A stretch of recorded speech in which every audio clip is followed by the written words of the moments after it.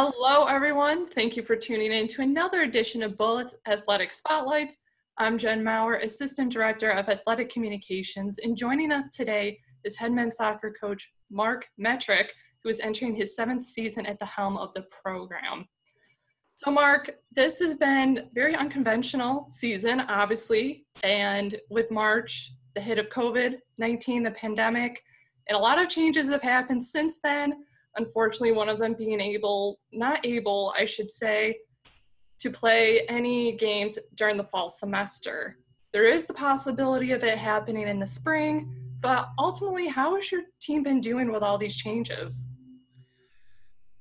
Well, yeah, Jen, to be honest with you, obviously it's been challenging because obviously we've been adapting to circumstances as we're going along here. I mean, so it's very unique, and and obviously, in a few years' time, people will look back and remember it very well because of its uniqueness, right? But we're just trying to get on with it, and what happens, and we're trying to make the best of that. And yeah, it's been difficult because we have a lot of new players in this class, and obviously for our senior class, it's extremely disappointing to lose this season.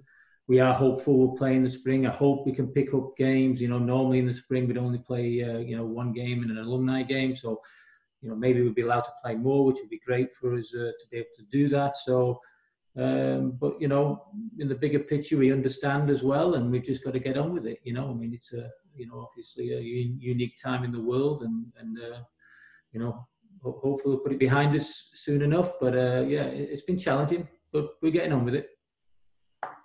Well, that's good. And I kind of want to bring up last season in 2019. What a one to remember. It was outstanding. You finished with a 12-8-1 mark overall, 5-3-1 in the Centennial Conference, where you clinched the 5th seed in the Centennial Conference tournament. And then you guys made it onto semifinals. You guys earned an at-large bid into the NCAA Division III tournament, winning the first round against 22nd ranked Oglethorpe University, a team who came into that game as the nation's second best scoring team. You guys shut them out 5-0. Go on and play Washington and Lee University and fall in a heartbreaking 3-2 loss. But that was the first time that men's soccer in the program at Gettysburg had advanced the second round since the 1998 season. So looking at the momentum and how well last season went for you guys, how are you keeping your team motivated heading in with the unknown? Wow. So, yeah, obviously, Jen, it was an exciting year last year, and, more than, records and stuff like that. I think it was an enjoyable year because of the way we played. I think we played an open style and we're attacking style, and we went after games. We scored a lot of goals, and that's one of our things is we don't want to just focus just on winning alone. I think we want to play an exciting, kind of a attractive style of soccer where people like to watch it, and and we like to play it, and hopefully we're going to get good results from doing that. So I think last year was a culmination of prior years too, to get to that point where we played an extremely tough schedule, which ultimately got us into the tournament because it was a strength of schedule that was like top 5, and we were rewarded for playing that. So but yeah, for me, and I think the players too, I think they enjoyed the way we played last year, and I think that was a great thing. And so now obviously I realize, and having been around a little bit, is what comes next. Sometimes with success you can get complacent a little bit. Obviously it's human nature, and is there a dip? And that's really our biggest challenge, I think, is now trying to figure out what's next. And we did some good work last year, but now we have to do more good work, and maybe goal is to always is going to be to leave the shirt in a better place. So what does that mean? So I think we're doing a kind of a gradual discussion with our players about what the challenge is, and making sure we understand that. I think that's the first point, and that's got to, at the end of the day, motivate us, to do our best and to try and improve the program and keep it going. So, it's kind of funny when you're on the journey of it. I mean, in a way, you could say that the journey from where we were 5 years ago when we started, and the great memories from all those years, really, but we kind of built up to where we were last year. And that's kind of the enjoyable ride there. Now it gets really challenging in a way because you've got to keep that, and keep that momentum going. So I think as long as our players understand that, and we've with experience explain that, I think we'll be up for that challenge. So I think that's the biggest thing we've got to deal with. With that, with the unknown of what the future holds for this school year, so what are some of the maybe the expectations and the goals for the team for 2020 to 2021? For 2020-21, well, we have a big first year class. We have 12 players in it. So, now with the adjustments, obviously, they're on campus, most of them. And so obviously trying to keep that group together and ultimately improving in terms of in every way, and improving the relationships with each other and getting together. And I think we have a unique opportunity to really focus on that first year group and some of our international players. So we would hope to really cultivate that group to the point where at the end of this semester, that group will be very, very united. And then hopefully in the spring semester, we'll have the upperclassmen back. So with hopefully some games, we'll be able to focus on the way we play and what we're trying to do, and get more into the soccer side of things. And obviously we're hopeful to get back on the field this semester as well. And I do think, if you look at it away, it's a unique opportunity to really get to know our first years, which we might not have got as well, if we'd been playing a regular season. And it was always going to be a young team this year because of the graduation of players and the influx of some new ones. So, I'm kind of excited to talk to them, and maybe we'll do some different things we've not done before and really try and, develop that group into a very strong group, which we want it to be. Yeah, no, absolutely. You do have quite a large first year class coming in for 2020-21. And speaking of that, obviously some of your players are on campus, some of them are off. So what has been a way to kind of keep everyone active and involved?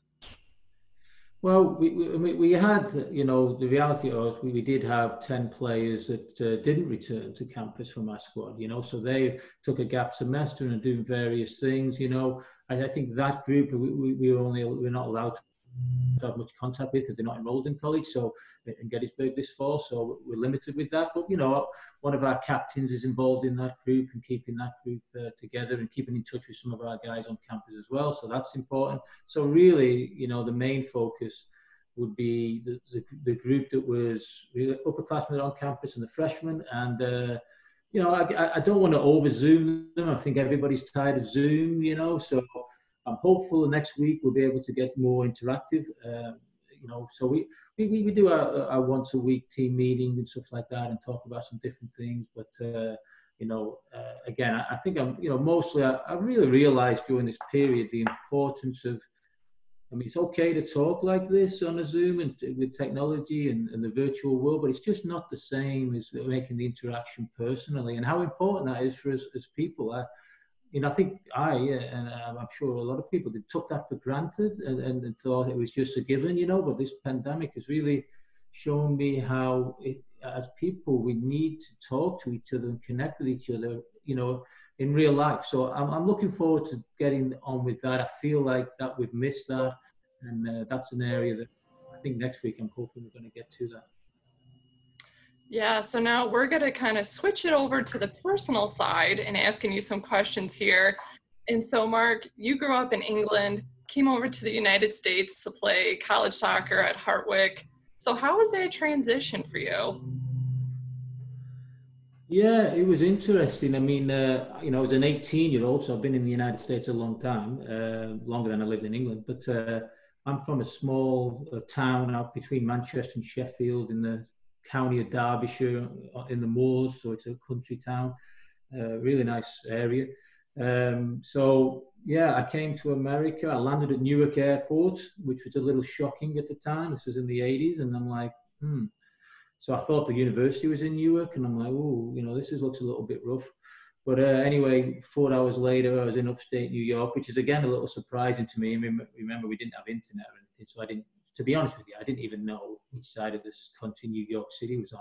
I had no idea. I knew nothing about America really, except was an exciting place to go. So I went to Hartwick College in Oneonta, New York, and just had a wonderful experience where I could, explore, obviously my education and further that. And I got a degree in physics, which is kind of weird. And then, also pursue trying to be the best athlete I could be. And we had a really good experience. I mean, that small school has a tremendous soccer history, and I was fortunate to be on a team that made the Final Four twice in Division One. We made the tournament every year, and it was a fun era in the 80s, and a special time. So transition, certainly there was some. I don't know, like even I remember having a maths exam to gain entry into a maths class, and they asked me, if you have 5 dimes and 4 nickels and 3 quarters, how much money do you have? And I had no idea. I got that wrong, which obviously sounds dumb, but I had no idea what they were at the time because I'd just come over. So it was great because, again, for me, totally different experience, something I'd never done before, and around some really good people. So enjoyed it tremendously. And that's why I'm in coaching today, because really my experience in college was so good and so rich for me. I was hoping I could be involved in that again and help players be involved in those kind of memories as well. And you have continued to be in the soccer field. And so going back to your coaching side now, you've been at Gettysburg and have competed for 6 years. So what has been some shining moments for you? Well, and I thought about this because I anticipated you might ask me that question, Jen. And it's difficult because, and again, it's gone quickly, but the truth of it is I've really enjoyed the climb. We did well the first year. It was a good group of guys that wanted to improve. And I remember some of those games. I remember, in the early period going to Messiah and getting a draw up there. It was like a battle where we got pounded, but we managed to find a way to get a result. I remember that. And I remember the personalities involved in those games. I remember even early on, because we were looking to get credibility and get hopefully to a winning season, and going down to Eastern Mennonite and winning 1-0, I think. But I remember many. I mean, even the times, and I feel like I think every year there was, and it sounds a little bit political, but there was special moments in it. But I'm trying to think of other games. I tell you, there's been some exciting games on Clark Field. Under those lights, and it's dark, and it's and I guess the way we've been trying to play, and intense, and trying to be attacking orientated. I mean, we've had some fabulous games on there, and I remember having a good result against Redlands. I remember Haverford having great games there, Dickinson, and just the electricity of the games. And obviously, we can look at last season as really achieving something in terms of going to the tournament and progressing in it, right? And that's obviously special. And that was the group was just a fun group to work with, and an exciting team to coach. But even years before that, I remember we played F&M in the semi-final. We lost 1-0, but we played really well. So that was a good moment too. And I think obviously with our league being so competitive, I mean, what's amazing with our league is, obviously we would consider ourselves, one of the top leagues in Division 3 in soccer. Swarthmore, who got in the tournament as well last year, I think they were just outside of our conference playoffs, so in 6th place, and yet they went to like the final 16, which just tells you how competitive the league is. So, I think that's an exciting part of our continuing climb, is you've got certainly F&M and Johns Hopkins in there. And I do remember beating Hopkins down there, in an overtime game, which was special too. But again, looking back, I think it's been a really enjoyable climb, and with many good memories and some really great personalities. And, some of the stories are exceptional. I mean, and I feel like not saying them all right now because it feels unfair, but, yeah, so I'll leave it at that. Yeah, and actually to mention too, there was 4 Centennial Conference teams that made it into the NCAA tournament this year, which I believe was the second time in conference history that 4 made it into the tournament, which speaks volumes of the conference that you guys play in. And so I'm going to switch the transition a little bit again and just ask you. So we had a lot of time at home during quarantine. So was there any new habits or hobbies that you picked up during that time? So I'm trying. I have done in my career and life done a lot of soccer, obviously. So it's kind of a weird time. I mean, I still coach in club in Baltimore, so I'm doing that on twice a week and on weekends a little bit. An under 16 Baltimore Union team. My daughter plays. Obviously, she's 16, so just going back to school, but we're all virtual. So we've been trying to, keep Haley busy and doing things. So that's been a lot of stuff. My wife has insisted I've done a lot more landscaping than I've ever done before in my life. So I'm getting better at that. We do have board games and stuff because we're obviously, like a lot of parents, trying to avoid too much social media and TV because it can be a little bit depressing sometimes. But yeah, so I go fishing. This year I might get the chance to go steelhead fishing, which is, I guess, I'm looking forward to that, which is up in upstate New York with my old coach. So, I used to fly fish a little bit. Sometimes I go out with him in the Catskill Mountains because it's obviously a big getaway. So I'm looking forward to doing that, maybe later this year. Always in the season, I've never been able to do that. But I guess it's steelhead is a combination of a rainbow and a salmon. So I'd like to pick a fun time to try and catch one of them. So I'll be doing that hopefully in the next month. What else? That's it, really. Well, Mark, so you've been, again, at Gettysburg going into your 7th year. There's a lot of history, obviously, in Gettysburg, and a lot of great restaurants to go to, the battlefield obviously being right there. What have been some of your favorite places to go or things to do right in town? Well, I don't live in Gettysburg. When we moved, I still live in Maryland, down here in Westminster. So, I don't hang out that much at night in Gettysburg. But, when I get the opportunity, I certainly like the Gary Owen pub. It's got like a nice shepherd's pie and a beer in there. I do that when I can, and sometimes with alumni when they come through. So that's a favorite place to go. The battlefields, I've done the bicycle ride with my wife and obviously a couple of jogs here and there. So it's obviously just a beautiful location. And I like, when I do get up there, one thing I didn't really realize is the sunsets up there are spectacular, So if ever I get an opportunity just to stay for those, it's kind of cool, like the orange and blue effect. And, I lived in Towson, Maryland before here. So that was a little different in terms of community. Obviously, a suburb of Baltimore, and so it's been a change to come out in the country a little bit more. So certainly, just the town itself, walking around. Obviously, it's busy and it's kind of interesting. I was there the other day in front of the Gettysburg Hotel doing some security stuff, and just to watch people going around that circle is kind of interesting because I know it's not bike week, but there's a lot of bikers that visit Gettysburg, so that's always interesting to see. And it's a cool college town. So the pub, restaurant too. I've been to that one a few times. Yeah. So, and the subway, by the way, my colleagues would know that I go to the subway a lot. Me and Al are best mates.